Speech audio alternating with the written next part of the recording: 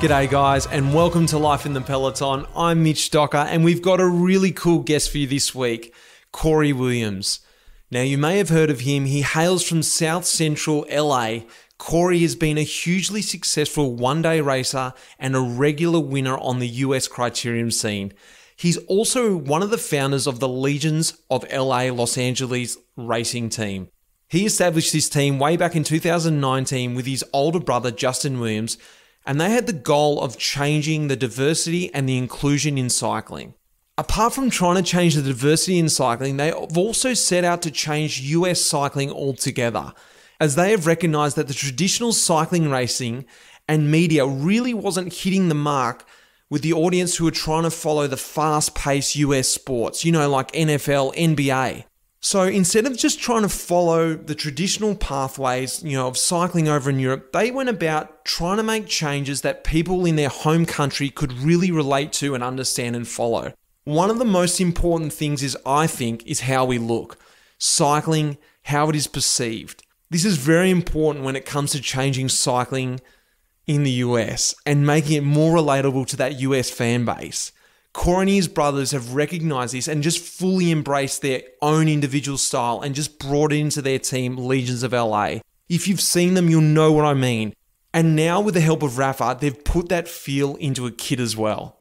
We come from popular culture where, what you wear is how you feel, dress good, you feel good and you perform good. So working with Rapha has been amazing because, they have really great designers and just the way they could get colors to pop on jerseys is just like no other. And, the comfort of the jerseys as well. I know, with, being on EF, they make the best jerseys in the world, hands down. So like, it's been amazing to be able to create and see these things come to life using Rapha.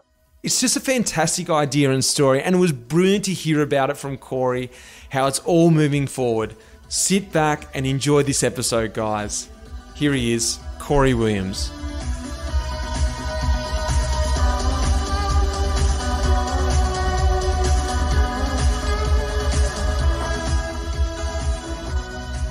Well, I'm sitting down here with none other than Cory Williams. Cory, welcome to the podcast. This is Life in the Peloton. Mate, great to have you on the pod. Dude, thanks for having me. I mean, I know it was fast-paced, and I put some pressure on you to come up with some good questions, so I'm happy to be here. Yeah. All righto. Just build the pressure a little bit more. I love it. Mate, let's just go right back to the beginning, because this is something that I'm not right back to the beginning, but something that I find hard to understand, because I struggled with myself getting into cycling in Melbourne, and Melbourne wasn't as cycling orientated as it is these days. So pulling on kit as a teenager when I was at school, sneaking off to do training rides, things like this, I sort of kept it underground, because going to sort of high school parties as a 16-year-old, I sort of wasn't telling everyone, yeah, you know what, tonight I'm going to have to leave early because I've got a club race on tomorrow morning out in the middle of nowhere. Yeah. What I want to know is, for you, growing up in LA, what was it like for you getting into cycling? Because typically when I think of LA, I don't think of cycling. Yeah. And what was that like for you? So how did that all happen? Yeah, I mean, it's super funny. My parents are Belizean. They're from Belize, and they are very into cycling. It's like soccer, and then it's cycling. So like my parents came over. I'm first generation American, so we already were like kind of different than the other kids. And then basically my dad would race bikes and we would go to races on the weekend. I think I was 9 years old when I got into racing. Yeah, it's not something that you do. You don't tell everyone that you're wearing tights to go around and ride a bike. They thought you were weird for riding around with a helmet. Yeah, well, in Australia, not so much, because it was still law, but they just certainly did. Like, I was playing rugby and I'd be like washing my legs off and then going out to cycling races. Did you keep it underground for quite a long time, or how long before you were sort of felt proud enough to say it in front of your friends and your peers and stuff that you were, or they just sort of went, oh, he's doing that weird thing, cycling, Yeah, I mean, it was funny because in high school, everyone started riding like fixed gear bikes, right? It became cool. So I waited until high school before I was like telling everyone that I was wearing Lycra and racing bikes. They thought I did dirt biking or race motorcycles. That's right. I'm still explaining that every so often. People are like, I have to sort of break it down. I'm doing cycling. They're like, oh, what do you mean, like motocross? I'm like, I'm not that cool, but, I like that you think that I am sort of at that level. I roll with it. I'm like, yeah, like that. I race motorcycles. Then you sort of scream when they're like, yeah, oh, cool. I'll come around and check it out and stuff. You're like, No, my parents, they don't really like people over. So, like, you can't come see the motorcycle, Yeah, that's right. That's cool. Now, tell me about like growing up in LA, also like especially the US, and I'm probably going to be very stereotypical here. I see sort of like loving football, loving sort of baseball, basketball as well, and I get the feeling just sort of looking you and your brother too, or your brothers, aesthetically, you guys fit the mold. You've got the sneakers, you've got the look. So tell me sort of about Legions of LA now. This is the team that you and your brother, Justin, have started up. Because for me, it seems like you guys have understood what cycling needed in the US. Yeah. And what I mean by that is when we think about the races in the beginning of the US sort of calendar, I'm talking not old, but when I was sort of coming up, following Lance Armstrong, the races like the Tour of California, these races were trying to follow the mold of the Euro scene. They were trying to be Europe in US. And once Lance sort of disappeared, I get the feeling the US sort of fan base struggled to follow that. It's like, well, it's not really what we're used to. Yeah. We're used to following, NFL or basketball, this different feel, whether that's the aesthetic sort of look of it or whether it's just a simple name of, the LA Lakers or, the Legions of LA, which you guys have created. So what I'm sort of trying to ask is, how has this whole team sort of come about? And is it sort of about trying to change this culture of cycling in the US? Yeah, so basically I played football, American football, and I know some people think, the soccer and the football thing. I played American football since I was 7, and then I played through high school, right? So we were already into other sports like basketball and football, and all of those things are like really fast-paced. I think Americans love seeing things happen like really quick. Yeah. Our attention span is pretty short, right? So like I think it's just having the knowledge of like what people actually want to watch and like trying to put something together that feels American, because like you said, like they tried to bring Tour California over here and make it European, where like, yeah, we have a lot of fans, like, but the general public won't get behind it, right? They see it as a traffic jam. They're like, why are we in traffic right now and there's a bike race going on? So I think for us, closing down like a small street, like it's a city block. They have crits in Australia, right? So just they do, yeah. It's a good crit scene here, yeah. Yeah, we just figured like if we can get people to come out to crits and see that it's like the Tour de France, but the last part of it, where things get really serious, right? So like we figured if we brought everyone out and we got a team together that felt like American sports, like Legion of Los Angeles, like LA Lakers, just to give someone something to like hold on to or be a fan of. Like if, I could be a fan of Legion, my kid could grow up and be a fan of Legion, the name will never change, right? So we just kind of tried to take American sports and put that towards cycling. It's exactly that too, because I've watched a few videos and like I said, even looking at you guys online, whether it's Instagram or photos of the team, it's something it's different. Yeah. And the videos I saw, I was like, this is just a breath of fresh air. This isn't cycling. We're talking about, it was funny, but it was relatable and it was sort of inside, a bit more inside. And I think back to what Green Edge, my team, Australian team, was doing years ago with this video, Backstage Pass. I remember the idea was, let's find out who these guys are behind these glasses, this traditional old sport.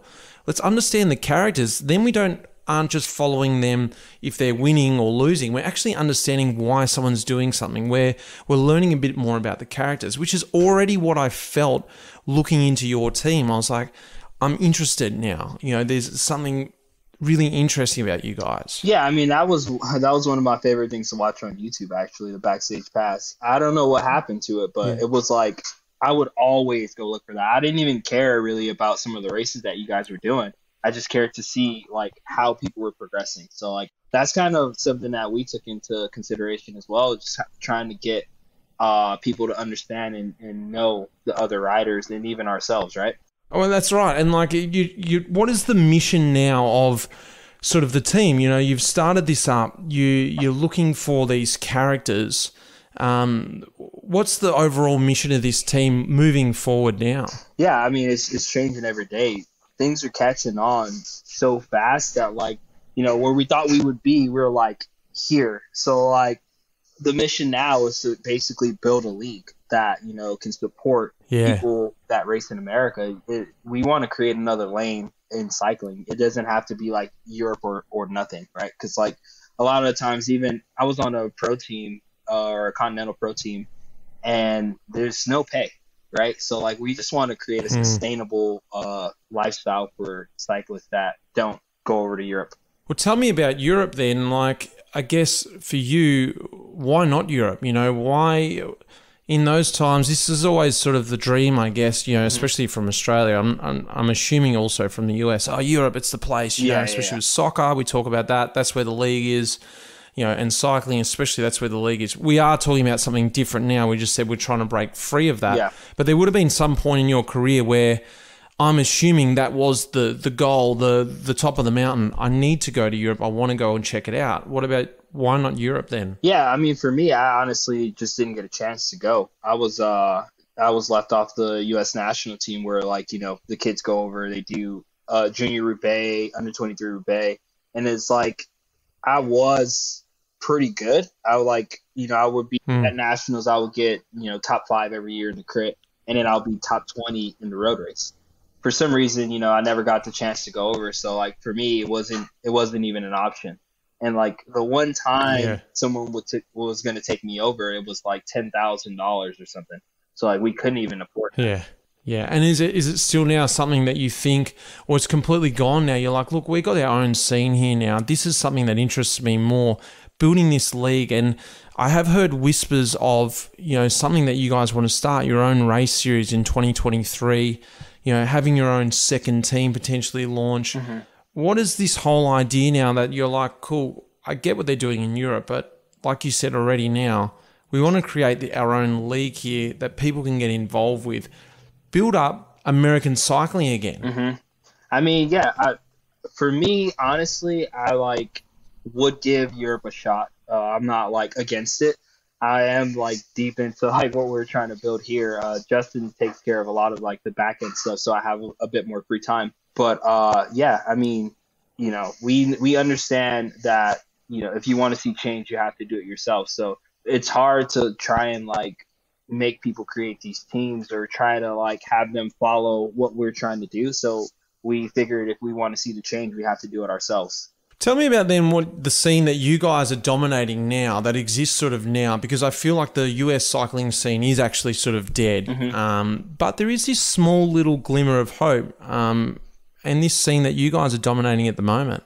Yeah, I mean, it's crazy to see the type of people that latch on to our team, right? Like our extra large and our extra large jerseys, they sell out before any of the other jerseys, right? Yeah. So we are like getting people into the sport, and that's like really important for us, right?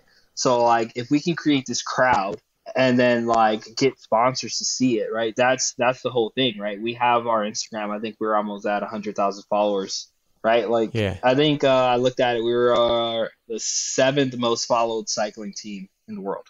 Is that right? Yeah, it's something around there. That's what I saw last time. So like, we are getting eyes in, and with that comes the money. So hopefully with the money, we can build back up the American scene. Like, we still have guys, like our juniors are ridiculous. Like, even the under 23 guys, like Brandon McNulty, Sheffield, he just won like a big race over there.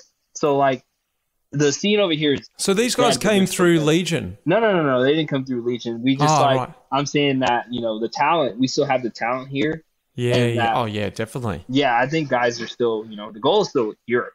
Hopefully we can create something where the goal could be Europe or stay in America, right? US. That has to be, you know, funded.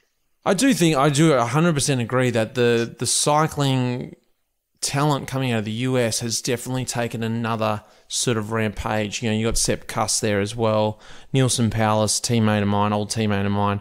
These guys are setting the new trend after, sort of TJ Van Garderen sort of had to try and fly the flag there after that sort of, Lance Armstrong sort of period as well. So there was that dip. But I feel like it's making a massive comeback. And they're sort of a force to be reckoned with. After Lance, man, cycling here, like they still make every course in America. Like I'm doing Redlands, and there's a stage with 10,000 feet of climbing. Like, and they're still looking for Lance Armstrong. It's the funniest thing in the world. A lot of our stage races are won by time trialists because there's a time trial, and then there's like something that's relatively hard, but it like doesn't finish up a climb. Like it would be like 30 people will always get to the finish line. So if you can't time trial, you can't win. So I feel like our races are still tailored to Lance actually. Well, what's the perception or the reception from like the US sort of cycling scene about you guys sort of trying to get this ball rolling, this sort of, I wouldn't say completely different, but a really sort of attractive cycling scene to, like we've been saying the whole time, to the US fan base? I mean, the people outside of the people that don't race love it, and then some of the people that do race, they hate it. I mean, like we're dominating a lot of the times, and like if you're not on the team that's winning, you kind of don't like them. So I feel like we receive good and bad feels from people, but the people outside love it. Well, how are you building your team now? What's your run me through your roster, because like we said already before, the team is all about sort of understanding the characters. But also when I've sort of watched your results and even watched some videos of you guys going to these series, you do dominate the race. So it's also choosing the physical ability, not just sort of the cool characters out there. They actually have to go good too. Yeah. How's that dynamic? Because, like I've said at the start, you and your brother started this team. It's a whole new game, as I can imagine. I'm not having started my own team. It's an idea of having a team. Then you got to have the sponsors, the organisation, the logistics. But then there's also people management. Yep. You got to choose the roster. You got to let people go. You got to sort of have the hard line. Tell me sort of the insights. It's a double sort of question here. What it's been like running your own team, the logistics stuff, but then when it gets down to the actual riders as well. Yeah, that's a tough one. Like you having to choose people and leave people at home, and these people are our friends, man. Like we've known mostly everyone on our team for 10 years, right? So like we have a couple of people like Tyler Williams, he rode for Cycling Academy, right? And Freddie Obet was on also Cycling Academy, did some BMC stuff. So we have some of these people that are like, that we know as friends, right? And we know that they're cool, and they also have the ability to race their bike, right? So like that's kind of what we're looking for. We're looking for people that we've known for a while, or even new people, but we always interview people for our team, and it's usually three of us, like me, Justin, and Tyler Williams. We talk to people, we figure out their vibe, and that's kind of how we go about it. And then what about when you're in the actual race? It really does remind me of the old UHC train with like Hilton Clark running the show there. And, from what I understand, their philosophy was, we're not here just to win. We're here to get first, second, and third. And without literally saying that, it's sort of what you guys have done in a lot of your races. Yeah. Tell me about that nitty-gritty sort of the lead out. What you guys going to the front, even from some of these crits, you're just going, we're just going to ride from minute one. Yep. And then we're also going to try and sweep the podium. I mean, that's where these guys that have super talent come in, right? Like this guy, Tyler, I keep talking about him because he's like one of my favorite guys on the team. He like literally would take a 10 or a 20-minute pull at the beginning of some of these races, right? And then he would be like one of my last lead out guys. He's so strong. And like in crits, there's a lot of turns, right? So you have a lot of zeros in your power, and you can recover through some of the turns if you know how to turn well enough.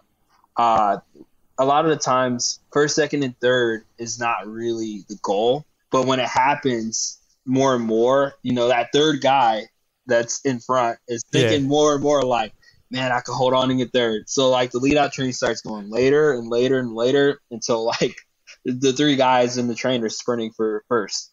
For us, it's not always the goal to get first, second, and third, but if it's there, the extra money is great. The thing is, too, like, why would you lead out any earlier than you have to? You're waiting for that rush. You're waiting for the other teams to come over the top of you. Yep. If they're not going to come, yep, you're just going to keep waiting because that's the logical way to still win the race. Exactly. If you go too early, you're going to expose yourself, and then these guys have got a chance to come around you. So apart from sweeping the podium, I'd say to these other teams, they need to start stepping it up and coming earlier. Well, I don't want to tell them what to do, but yeah, exactly. So, like, in crit racing, there with all the turns, like, the earlier you get there, the better, because it's chaos behind, right? So, like, if your team is not, if they can't stay together, then we usually have like ones and twos or three people at most trying to come past. But, like, these guys, they're super strong and super talented. So, like, coming past the fourth guy in our train, this guy can literally win the sprint, right? So you're coming out of a corner trying to, like, come past on the last lap, and there's not enough space, there's not enough speed. So, like, they would have to get there probably 20 minutes before and ride as fast as they can. 20 minutes? Yeah, exactly. Well, tell me about your sprinting then. Like, did you learn a lot from your brother? Justin Williams is a pretty household name sprinter from the US, but also around the world. I think a lot of people know his name. He's super fast, explosive sprinter. You're slightly different, can get over a few climbs. You're actually quite a small guy. I think you're even under 70 kilo. 65. And you can 65, well under. Yeah. And just, you still hold a very good punch. So did you learn a lot from growing up with your brother through that sort of racing each other, or how have you guys sort of worked together over the years? Because you weren't always in the same team. Yeah, for us, like I said, my dad was a sprinter. He wasn't like a big pro or anything. He was like mid-level category. And he had a lot of knowledge, though. We pride ourselves on learning from, our surroundings. So we did practice crits Tuesday, Thursday, Saturday, and then we raced on Sunday, right? So there's practice crits. What, the three of you? Yeah, all of us. It was, so we have a middle brother, so it's four of us. My dad. Oh yeah, sorry. And my four of you. Yeah. And my three brothers. We would all be in the same practice crits 4 times a week. So, like, there's just so much happening that, like, you just learn so much, because I can't always beat Justin. If the race is not hard enough, I won't beat Justin, right? So I would have to make it harder, or I would take him off the front, and that's the way I would beat him. So, like, we just had so much race simulation that, we've learned how to win in so many different ways. How'd your dad go in those races? He started getting too old, man. He started surviving, but he definitely wouldn't win. I'm waiting for the transition, because I remember the transition with my own dad that, when I first went riding with him, doing a 50K ride was like pretty damn hard. Yeah. And then they got this transition where he would be like, Mitch, get on my wheel, and it'd be fun because I'd motor pace at a really high speed. Yeah. But then ultimately it sort of changed to, Dad, come on, get on my wheel and get home. It was a very quick transition. And with my own son now, he's only 5 years old, but I'm like, he's already so good. Yeah. I'm like, this transition's going to be way too early. I got to slow him down.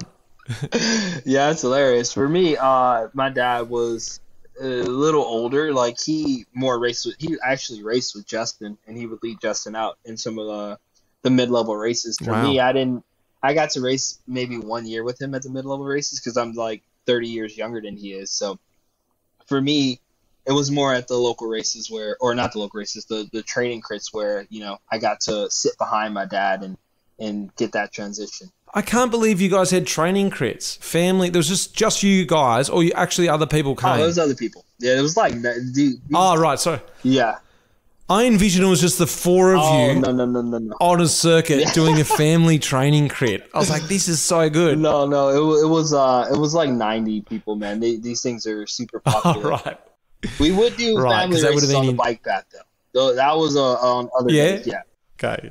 So who's involved now with the team? Just the three brothers now? Is your dad sort of involved in the back scene of the team, or has he got any involvement? Yeah, my dad, he basically like gets the tents ready. He just packs up the van and get it ready for the race now. So yeah, we have a couple people on staff, but yeah, mostly my brothers are involved with running the team. And when you say in running the teams that you and Justin sort of running, how's it all work? Who gets what role, and how's it all worked out over the years? So Justin is doing business development, and I'm doing social media, and then my middle brother is doing the mechanic stuff. Yeah, right. Okay, nice. Oh well, fantastic. And tell me about the kit, because this is something I'm really interested in. I think it is really cool how you guys have been able to bring that American sort of US vibe to it, even with the gold chains. The kit itself, it's made by Rapha, but it stands out on its own. The champions jerseys that you wear as well. Tell me a little bit about the kit and the vibe that you wanted to portray with the team.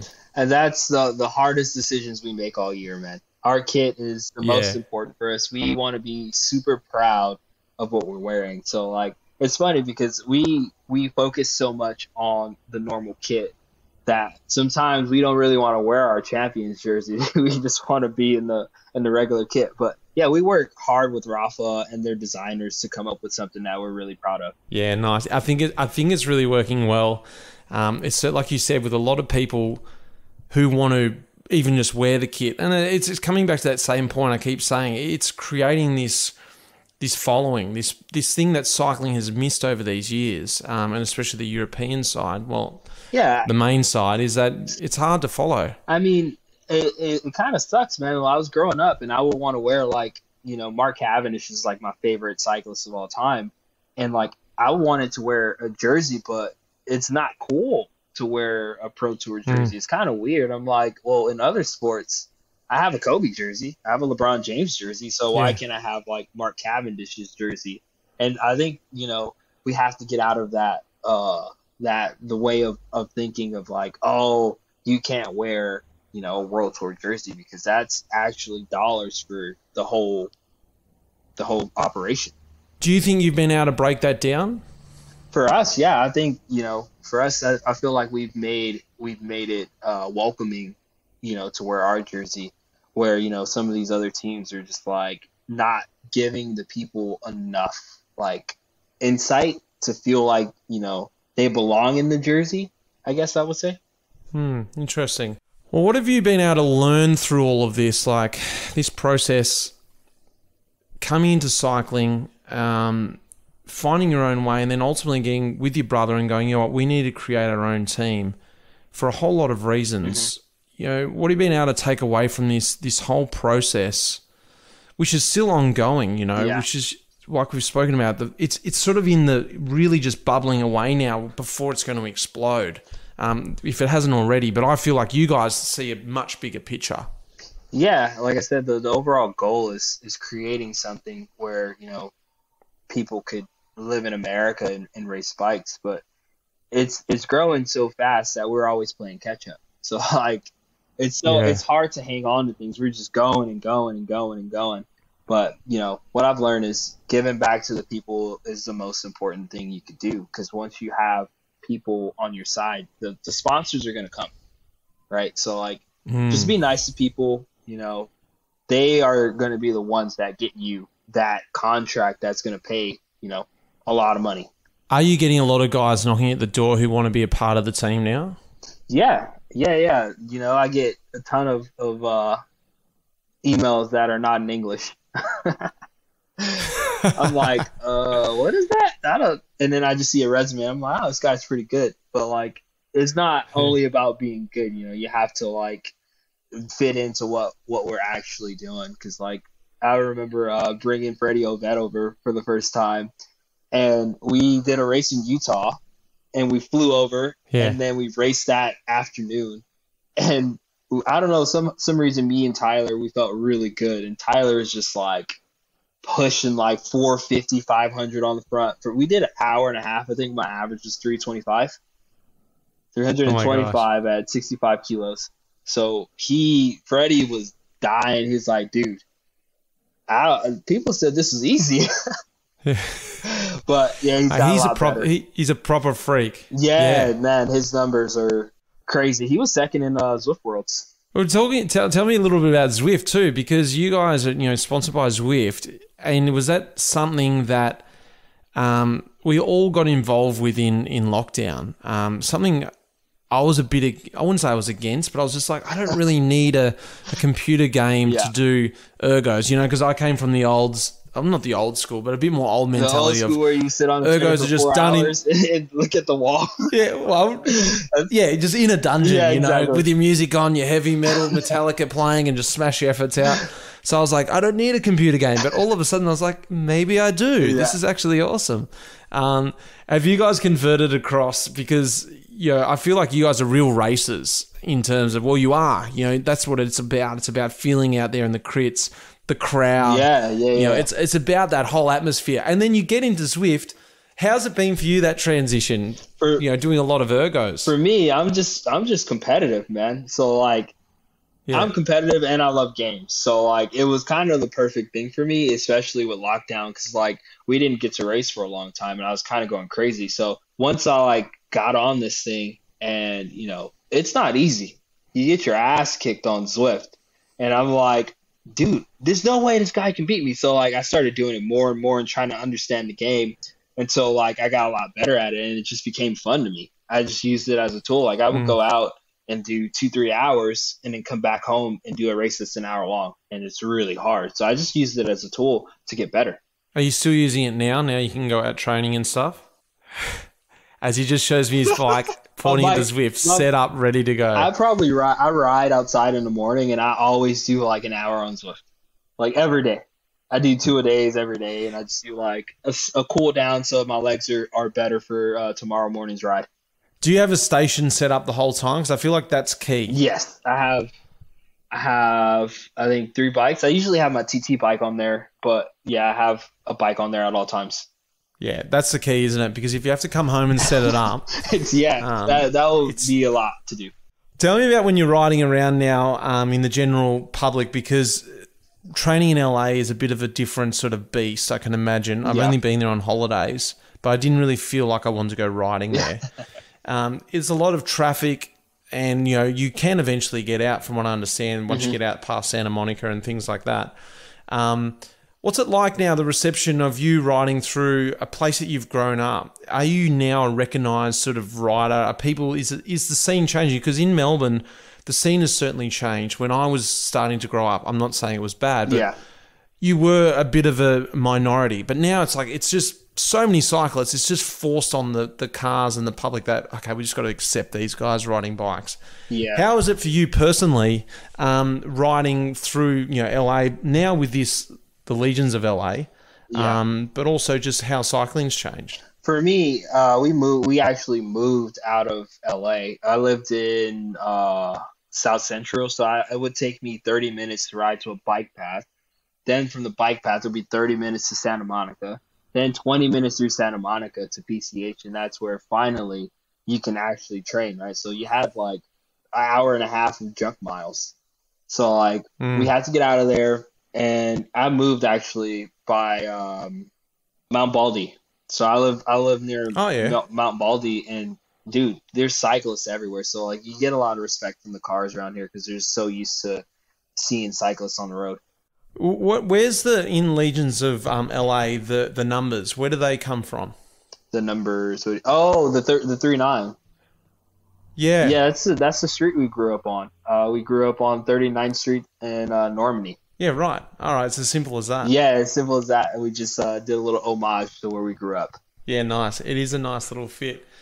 Oh, well, and then lastly, mate, we've sort of covered most of it anyway, but if you can sort of wrap it up in a simple sentence, the ethos of the team, and we've spoken about where we wanted to go, but if people can walk away from this thinking, okay, Legions of LA, what is the ethos of the team in your own words? I think basically we're here to change American cycling. I think if people could get behind that would be great. We want to create a home for American cyclists that maybe can't make it in Europe. Maybe the 6 and 7 hour races are too hard, and maybe they need to do something a little shorter. Or maybe a little too hard, or maybe just a little too boring. It's just spicing it up, getting people more involved with cycling. And it doesn't matter what it has to be. We're just sort of breaking down those traditional walls, which I love what you guys are doing. Mate, great to have you on the podcast and great to sort of scratch the surface of what the team's doing. And I know everyone is going to be following, very interested to see you guys shaping this US scene, which I feel like is, like we said, you've got the riders coming through. Now we're going to get the following and just a whole new vibe into cycling. I love it. Thank you, man. Thank you for having me on here. I really appreciate it.